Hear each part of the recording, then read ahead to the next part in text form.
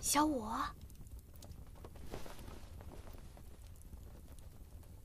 小五，进来吧。这么晚了还不睡？睡不着。哎，我带你去个好玩的地方吧。嗯，走，走啊！去哪儿？看，就是这儿。哇！ 真漂亮！这冰原之上，竟有如此温暖、水草繁茂之地啊！这里是丹池最暖的地方，一年四季都开着花。看，萤火虫！啊！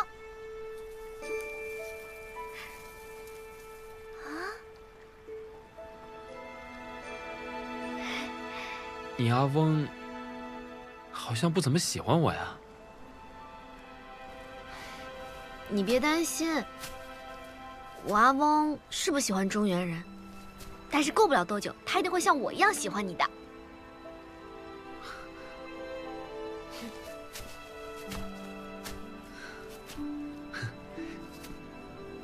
顾小五啊，你还记得你答应过我3件事吗？当然记得，说吧，想让我做什么？第一件事。 我要让你替我捉100只萤火虫。这有何难？等着。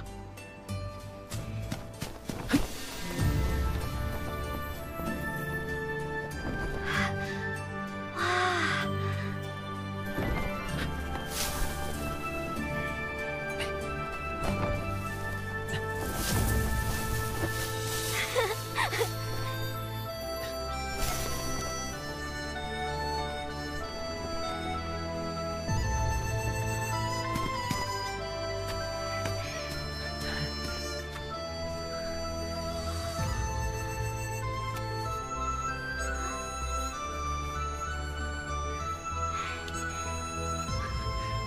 美吗？别让它跑了，等我。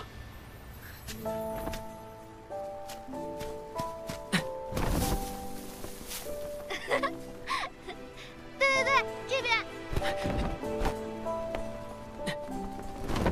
啊，还有还有。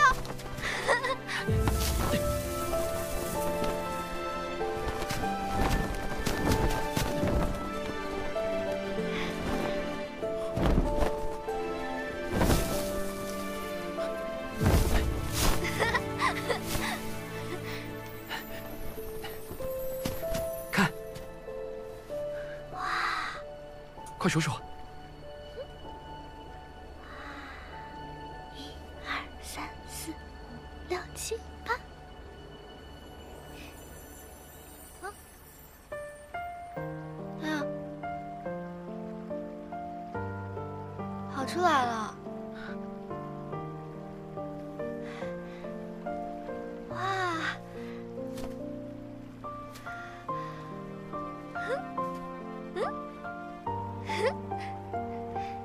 好美啊！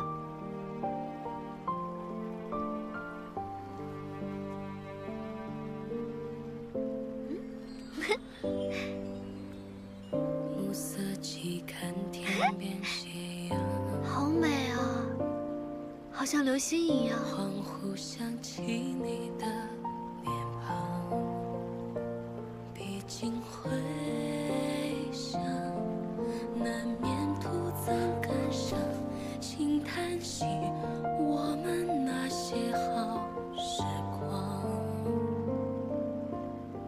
夜未央繁星落。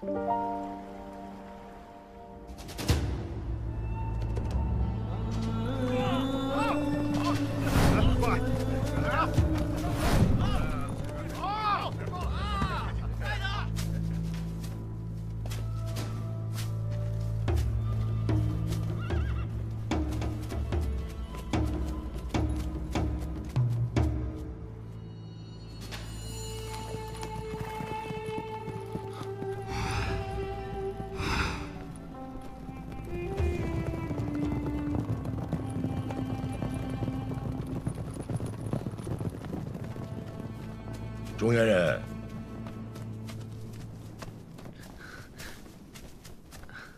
迷路了？怎么会？我只是被这奇特的地貌所吸引，感叹这大自然的鬼斧神工啊！你不属于这里，中原人，你可以离开了。这里没有你的生意。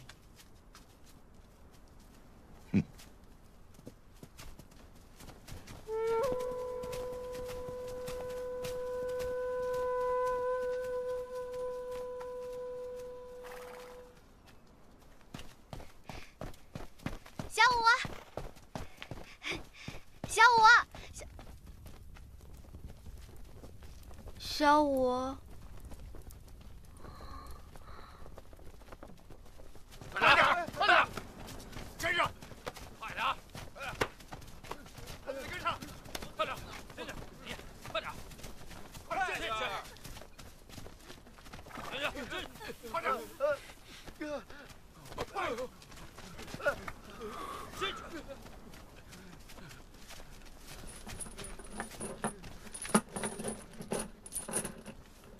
老实点啊！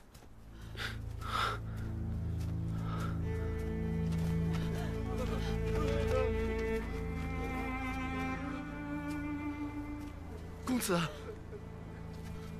你可是中原人呐！救救我们吧，公子！救救我们！救救我们吧！公子，求求你了，救我们出去！救我们！救救我们吧！求求你了，我们！救救我们吧！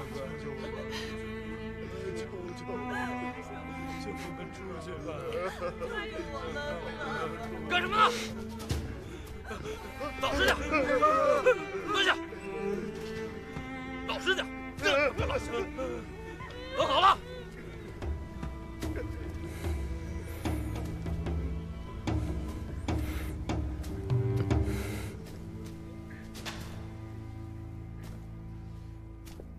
老师，啊，老师，你看见顾小五了吗？这么快就把顾小五给吓跑了？哎，你看你心上人不是来了吗？小五，你去哪儿了？我还以为你走了呢，吓死我了。我四处转转，找个人。找谁？对了，何师兄，那个，你是否听过巴图尔这个人？你问他干嘛？ 啊，几个月前偶然遇见他，他要跟我买茶叶，所以这次我带来一大袋上好的茶叶，可是再也没遇见过他。哎，别提了，前几日他被西境安护府给抓了。啊？怎么回事？还不是跟李朝结下了仇，不然我们也不能吃这个哑巴亏。兄弟被抓，也不能去报仇，憋屈啊！ 什么仇啊？这么严重？哼，行了，别担心了，有小公主在，你还怕你的茶叶砸手里啊？啊！就你话多。小五还没吃饭吧？走。啊？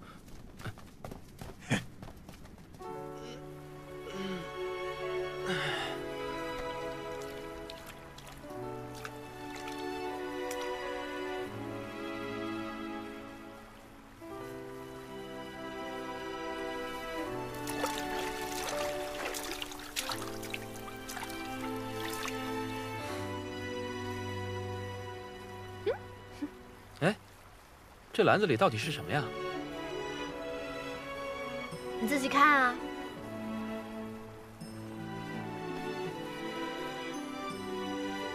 衣服，给我的。这里这么冷，你们中原人身子板那么弱，万一生病了可没人管啊。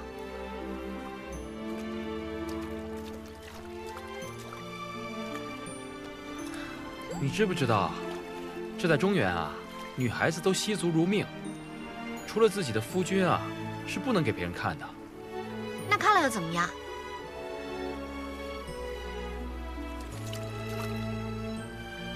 把她娶回家。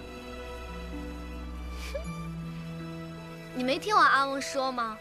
只有杀得了白眼狼王的人才能娶我呢。我问你，只要杀得了白眼狼王，不管是谁，你都会嫁给他吗？当然了，我阿汪一言九鼎，我怎么能让他食言呢？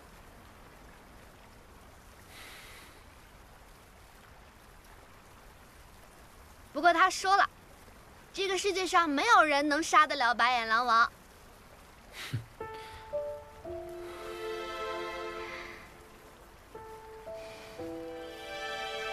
顾小五，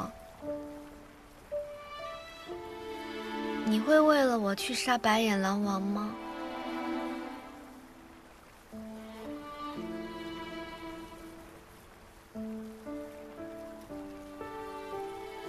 谁让我看了你的脚呢？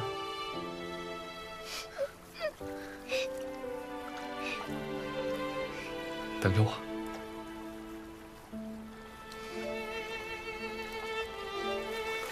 啊，对了，你的早餐，给你准备的。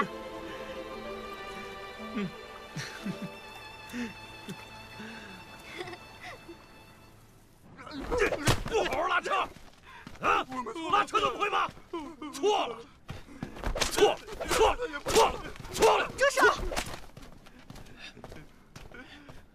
公主，他们是犯了什么错？一定要挨打。他们是奴隶公主，他们是中原的俘虏，我们的俘虏就当奴隶看。穆拉，回去娶你的奴隶。是。表哥，奴隶也是人，怎么能这么对待？啊，小凤，阿杜四处找你呢。阿杜，对，快去看看吧。我去去就回，你等我。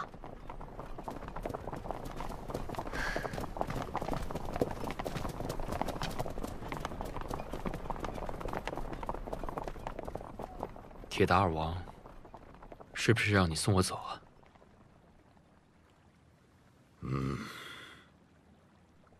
好，那你帮我给小凤带样东西。好。阿杜，怎么？你找我啊？我新得了一坛好酒，公主，走，咱们去尝尝。走。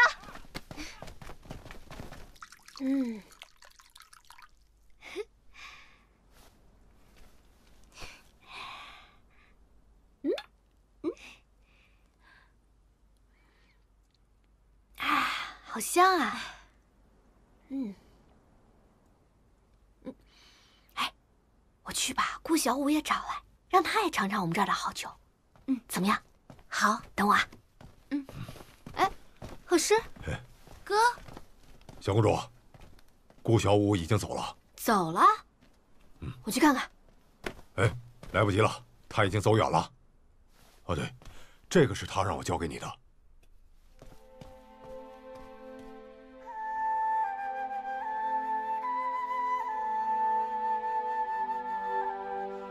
这人怎么一声不吭就走了？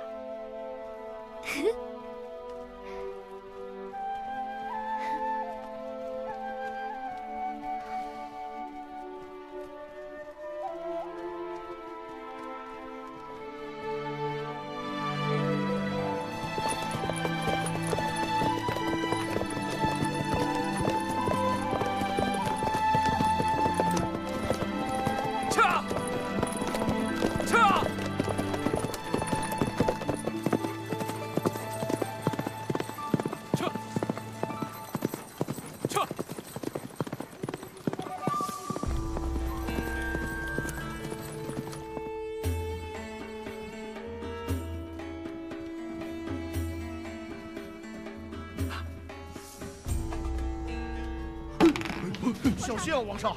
王上，小心点，小心！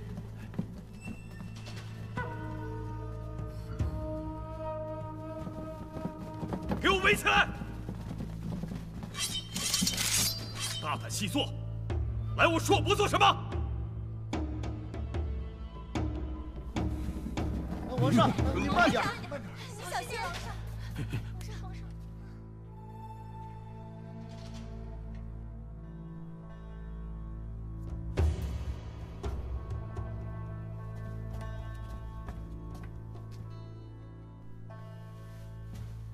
皇上，当日就是他，联合丹吃人把我们击溃的，他绝对是个细作，您千万不能相信他。住口！这位是堂堂中原的武皇子，岂是你这种莽夫可以随意污蔑的？元客，王叔，我那日前去西周求亲，在西周王城里见的中原皇子，就是他。他就是中原的皇子啊！是。王子啊，怕是刚才中间有点误会。您多担待，还不带人快下去？都退下！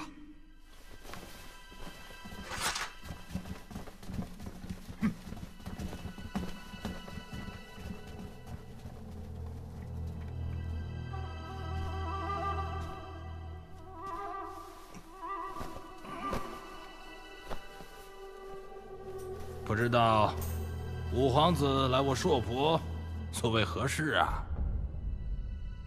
我听闻硕博人精于生意，我想与王上做笔生意。跟我做生意？哎呀，好啊！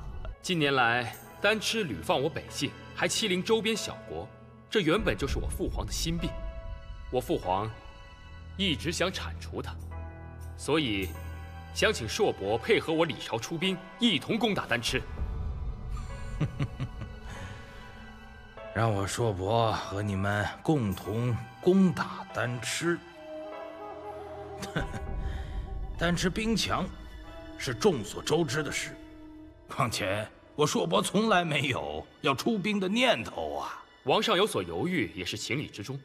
不过，依我父皇的意思，届时丹吃的国土可分而治之，将这兵源之路交由你们硕博管理。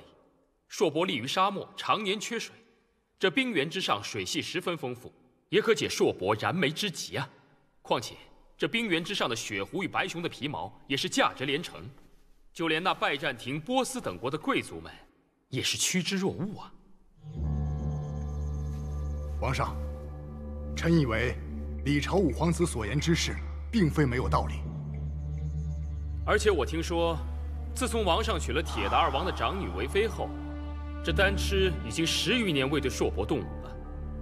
但是前年王妃病逝，这铁达尔王一直疑心是您喜新厌旧害死了王妃，便屡屡派兵掠夺硕博边境的城池，打劫商道，害得民不聊生。难道您真的咽得下这口恶气吗？王妃确实是病逝的呀，我也再三修书向他铁达尔声明，他非但不信，反而变本加厉。就连我向西周九公主提亲，他也横加干涉。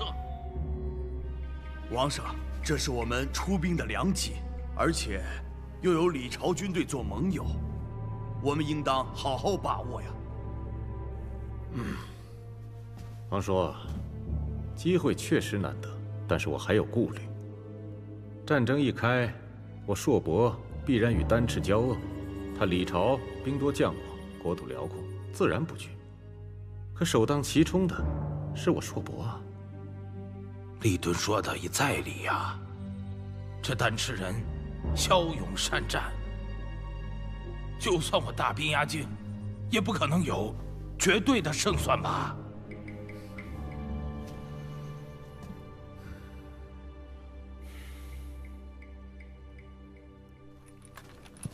那硕博老国王胆小怕事，他那侄子利敦更是处处拆我们的台。若是硕博不肯出兵，单凭我们这点兵力，怕是攻不下丹赤。现在只能去西京阿护府找裴将军了。这跨区域调兵必须要圣上下旨，我怕这一来一回，赶不及呀。那……站住！站住！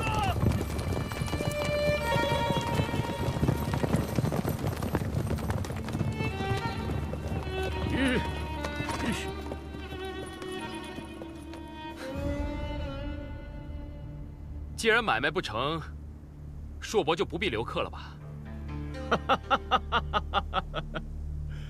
谁说买卖不成了？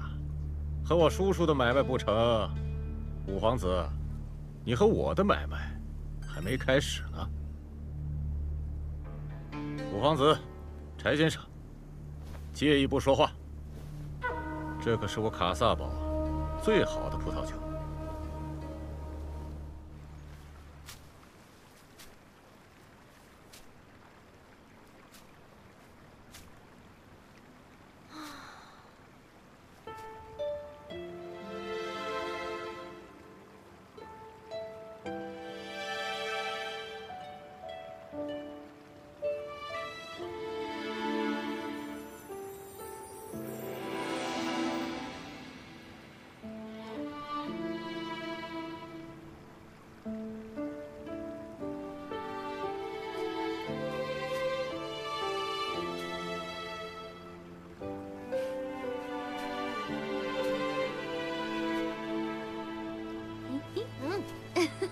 干嘛？公主，你是不是在等杀白眼狼王的英雄，等着急了？才不是呢！草原上没人能杀得了白眼狼王。我倒是知道一个人，肯定能杀得了白眼狼王。谁啊？自然是你的好师傅顾剑了。瞧你刚刚一脸相似的样子，是不是等他等着急了？不是他。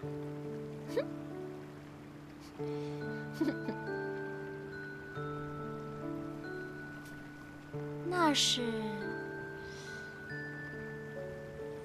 那个顾小舞。公主，李朝太子你都不愿意嫁，你真要嫁给那个李朝卖茶叶的？这也差太多了吧？我就是喜欢他嘛。可是你不是说你不愿意嫁到李朝那么远的地方去吗？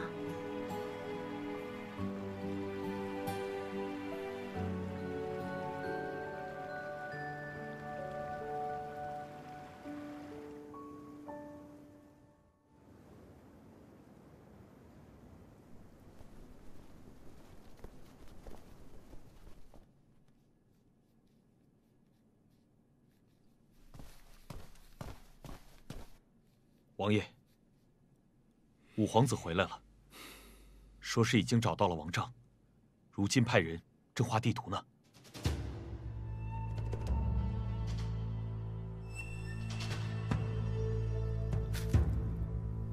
骑马向西6里地，一炷香时间，途经平坦，阳光。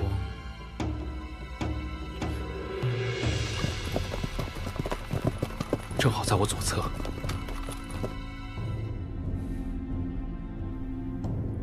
，2炷香，10里地，中间穿过一片沼泽，有10里的芦苇荡。芦苇荡的高度刚好划过我的眼睛。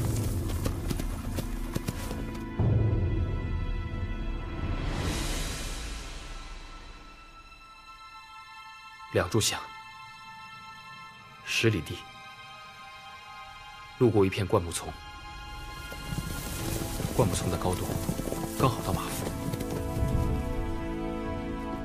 3炷香，5里地，路过一片棉茶山，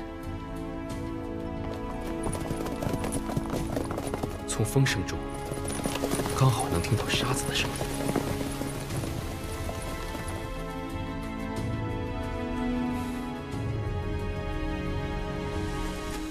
还有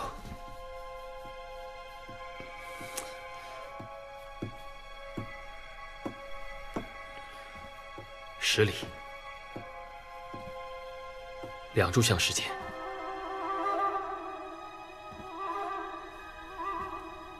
穿过一条沟谷，风很大。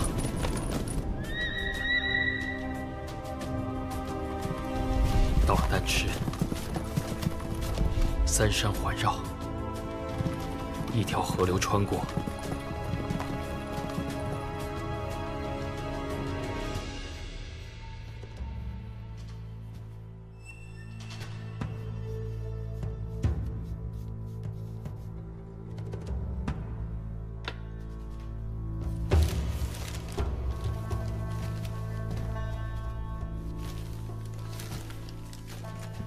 二哥，王爷，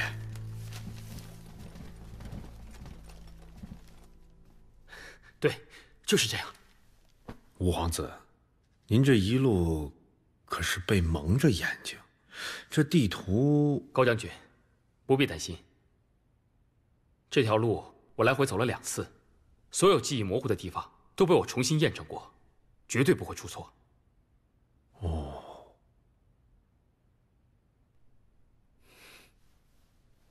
五弟好不容易到了丹池联营里，怎么不多待几天，把军备情况摸清楚再回来？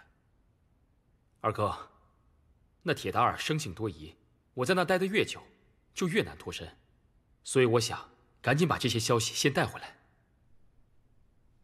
王爷，五皇子对西境地形不熟悉，能在这么短的时间内找到铁达尔王帐，实属奇功一件呐。 五弟确实足智多谋，为兄真的多虑了。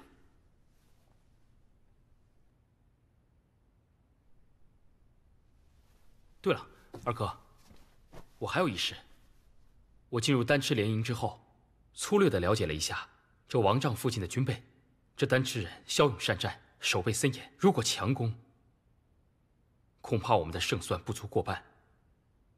所以我便自作主张，在回来的路上去了一趟硕博，向硕博的利敦王借了10万大军，助我们攻打丹池。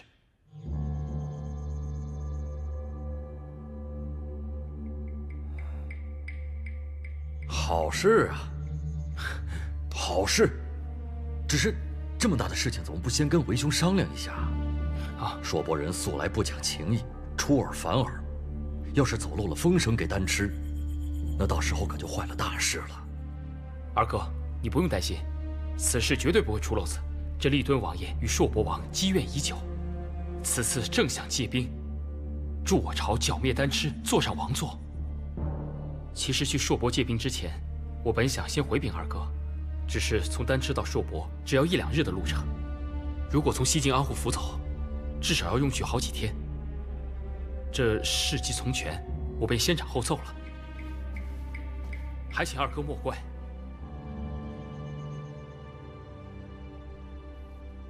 嗨，为兄怎么会怪你呢？能与硕博联手，此战便有了胜算。如今，这丹吃王帐的位置已经找到了，接下来便全凭二哥排兵布阵，统筹全局了。好，既然一切都准备就绪，那便于1个月后发兵。 高将军，在。裴校尉，在。会于西境安护府的各路物资，就要2位多费心了。是。记住，千万不要走漏消息。是。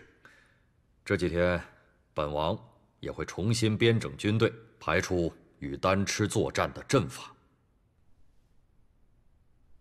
五弟，这一路辛苦了，先好好休息。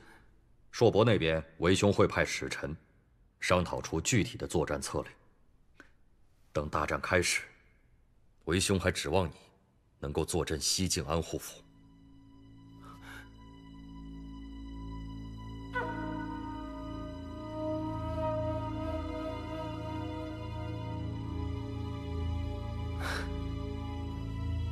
那就谢过二哥了。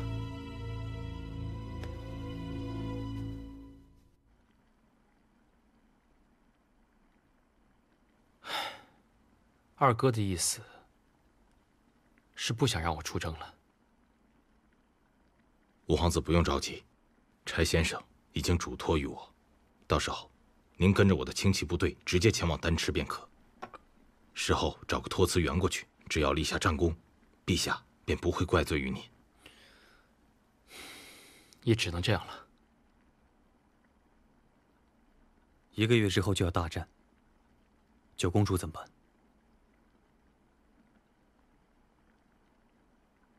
我会带小凤离开丹池。可五皇子，现在大战在即，您确实应该留在西境安护府。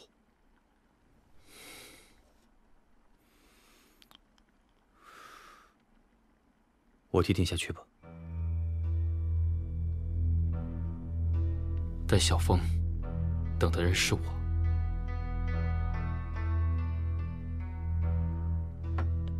我是他师傅，他一定会跟我走的。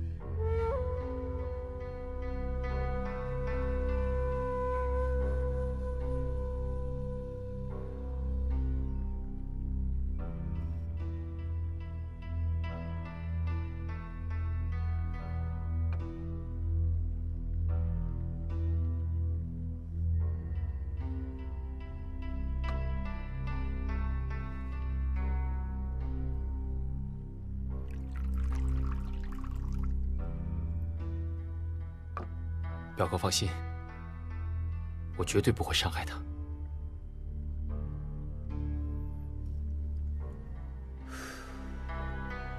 我们已经在伤害他了。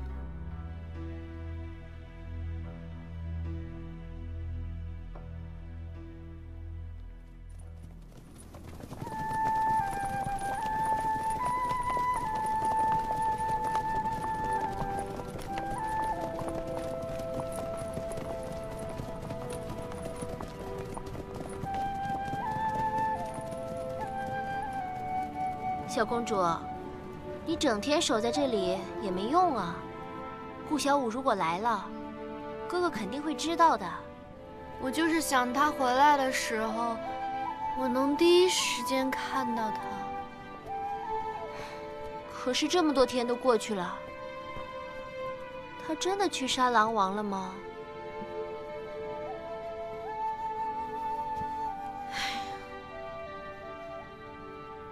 你说这天亘山方圆百里，其实猛兽那么多，他一个犯茶的，真的能杀得了狼王？有人杀死了白眼狼王！他们刚才说什么？好像是说有人杀死了白眼狼王。小伙，走走。哇，这么大！你看看，大王许下承诺，能杀死白眼狼王者，便能娶九公主。我要见铁蛋二王。看看，这就是白眼狼王啊！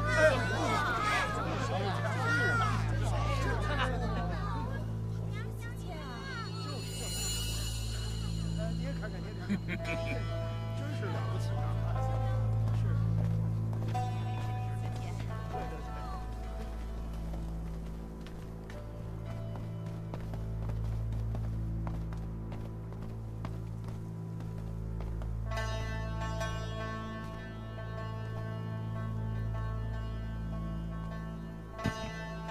小凤，你先回去。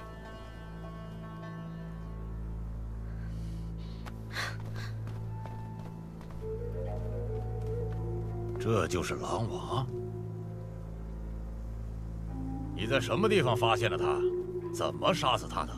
天埂山，我追了他足足10天10夜，他跑累了，蹲在草垛子里面休息，我手起刀落。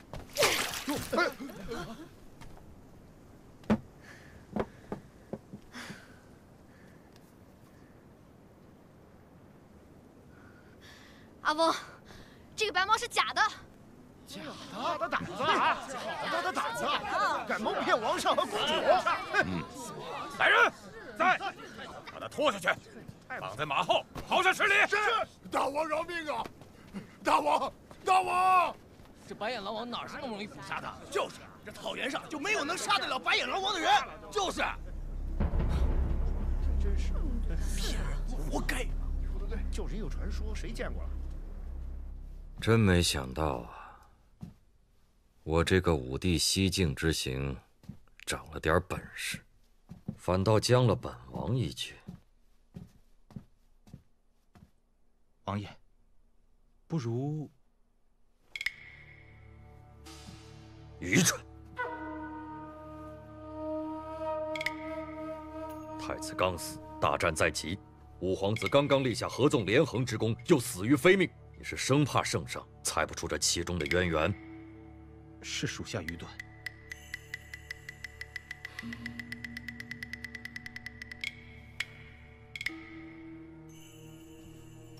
我不动他，以他如今的性子，丹池一战必定不安于留守西境安护府坐镇。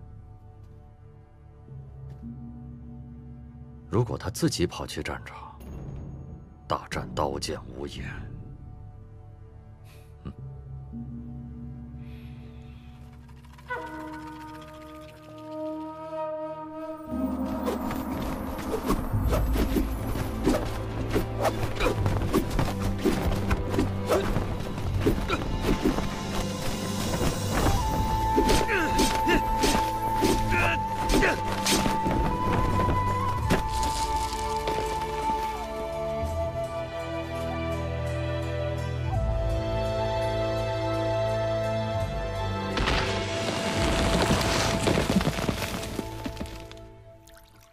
最近听说了没？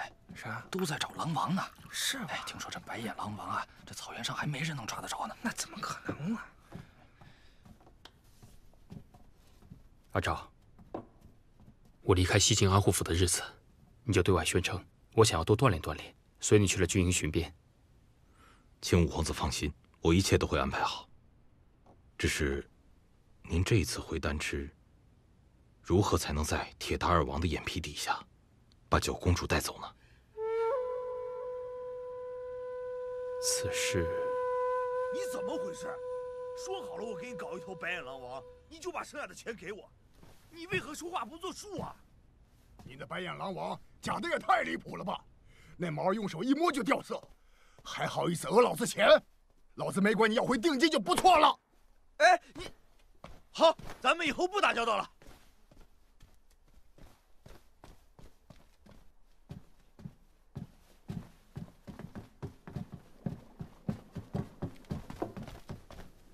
壮士留步。问您一下，您刚才说白眼狼王的事是怎么回事？哎，别提了，现在市面上到处嚷嚷着卖白眼狼王，便宜的10两一匹，可我花了50两买了一匹成色极差的，哎，气死我了！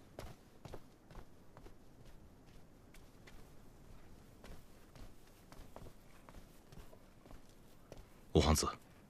杀白眼狼王一事，现在西境传的已经是沸沸扬扬。听说各国勇士，现在10有8九，都已经进山捕狼去了。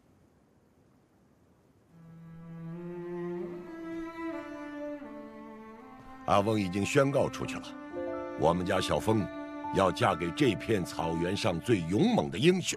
哼，谁能杀死天根山上的白眼狼王，才能娶我的小公主。我问你。 只要杀得了白眼狼王，不管是谁，你都会嫁给他吗？当然了，我阿翁一言九鼎，我怎么能让他食言呢？阿昭，你找个靠谱的猎人，再带队轻骑兵，我要去杀那白眼狼王。五皇子，这是。 顾小五啊，顾小五，你到底什么时候回来？不知道我在等你吗？公主，阿杜，怎么了？刚才有人吵起来了，大家都涌到王帐前去了。我担心你的安危，就跑了过来。是打仗了吗？没有听到战鼓声啊，想必不是。小公主，小公主。 小公主，怎么了？小公主，大王传您到练武场去。哎，那边怎么那么吵啊？发生什么事了？好像是又有人抓到了白眼狼王。又有人抓到了？哼，这白眼狼王怎么这么好抓呀？这回该不会又是个骗子吧？走，我倒要看看他这回是用什么染的狼毫。走。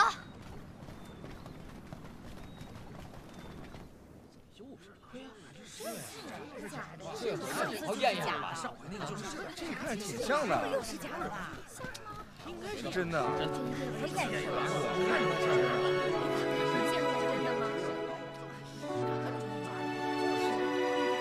顾小五。